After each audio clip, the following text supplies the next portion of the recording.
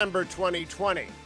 It's a big day. It's the first official day of the campaign. The old cliche is that the presidential campaigns begin after Labor Day. Now, they actually began 2 years ago. Actually, they never stopped. The campaign against Trump never, ever stopped. And I'll be talking with Byron York about that in hour 3 today. That is brand new book, Obsession. And I would encourage you to get that book and read through why President Trump's really enjoying the first year of his term right now, in the last 60 days of it, because of the endless attacks, which continue, by the way. But Byron does a fantastic job laying them out, from the Comey to the Mueller to the Russia hearings to the Ukraine hearings and then the COVID attacks. But none of it really matters. All that matters is turnout. So I'm beginning today's first day of the official campaign by appealing to you to join the Job Creators Network effort, KeepAmericaAmerica.com. It's a get out the vote effort. Go and sign up, do your part, get the vote out. The single most important thing you can do is to get your friends and family and coworkers and colleagues out and talking about what the Republicans have done, what the president has done over the last 4 years, which is immense, and to talk down, frankly, the trash talk and the lies. I wrote a column about this on Sunday. It posted yesterday. I see the president retweeted it last night, so that overnight it went to like 20,000 retweets, whatever happens whenever the president retweets something. But it was simply and I think persuasively written to focus on not this stupid story that someone says he said bad things about the military, but to his real successes like the Kosovo-Serbia deal. Did you know in the Kosovo-Serbia deal that Serbia agreed to move its embassy to Jerusalem, and Kosovo, which is a Muslim-majority country, agreed to establish ties with Israel? That wasn't covered much at all, actually. And while there was an occasional story here or there about what happened, the Kosovo-Serbia war was a bitter, brutal, horrible war that went on for as long as Yugoslavia fell apart and became all the different Balkan countries. And while not as obvious to Americans and to Anglos as the Good Friday Accords between Northern Ireland as Protestants and Catholics, the deal between the Serbs and the Kosovars is a big deal in terms of peace. And so after it was signed, the president of Serbia and the prime minister of Kosovo all signed the deal in the Oval Office on Friday. And it's a historic occasion, not unlike the UAE-Israel Accord, which will be signed in Washington later this month.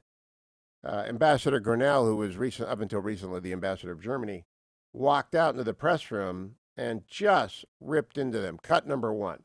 I'm going to just talk about Kosovo and Serbia. I don't know if you can find it on a map, but this is atrocious. I have to tell you guys, you might be too young to understand what this issue is about. Maybe the older journalists should step up and say, this is a big deal. This is a big issue. I'm astounded at what happens in Washington, D.C., and especially in this room. I got to tell you, get substantive. Maybe it's too complicated of an issue for you all. Rick, respectfully, this is the first time we've had the opportunity to speak with these individuals. Okay, but today's about Kosovo and Serbia. Let's take a little time and talk about this 21-year issue, Peter. I mean, 21-year issue. We're getting the same questions that are all politics. You guys don't understand what's happening outside of Washington, D.C. People aren't listening to you anymore. It's really a crisis in journalism. And I think it's because people are too young to understand issues like Kosovo and Serbia. All right, can I ask How about a Rick, substantive question? Please? I don't think any of us came here for a lecture about our questioning. Well, I didn't come but the here question to I not would like talk to about ask anything you, about Kosovo the and question Serbia. I would like to ask you is, You know, Rick, that reporter may not want a lecture, but he came to the White House briefing room, and Rick is the briefer. I don't know who the reporter was. Maybe he's a good guy, but if the fellow who negotiated Kosovo and Serbia, along with the president and the national security advisor, is appalled at the level of questions, that's a newsworthy event. And that clip got more traction than anything else. maybe other than my column over the weekend, my column coming in second by a lot. And I think it's because most of the country does realize they're not there in good faith. They're not covering the news. They're there to get Trump. And people have had it. Now, the Atlantic story that the president said awful things about dead American soldiers in cemeteries around France, you can choose to believe it. It's written by a good reporter. Jeffrey Goldberg is a good reporter. But his sources are anonymous sources.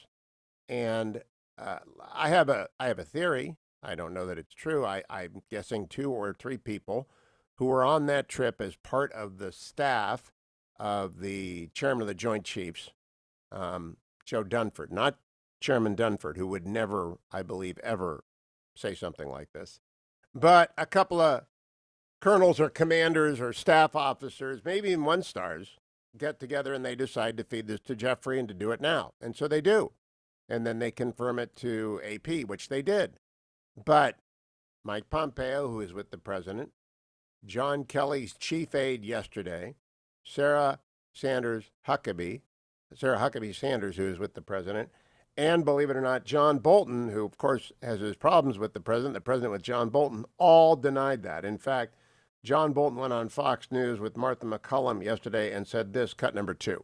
According to what that article said, the president made disparaging remarks about our soldiers, the people buried at the En Marne Cemetery, in connection with the decision for him not to go to the ceremony that was planned that afternoon. And that was simply false. I don't know who told the author that, but that was false. And I recounted that in my book, The Room Where It Happened, and reaffirmed that in response to questions the next day. Yeah, I mean, you've heard the back and forth between reporters on this. Jennifer Griffin came on today and said that she stands by her sources. She says that you were not, quote, in the room where it happened when this was discussed. What do you say to that? Well, she's just flatly wrong. Look, I can tell you exactly what it was. We were in the ambassador's residence in Paris. We were supposed to be having a 10:30 meeting to brief the president for his meeting with French President Emmanuel Macron at 11. The president was late, which is frequently the case. I don't think the entire affair lasted more than 10 or 15 minutes.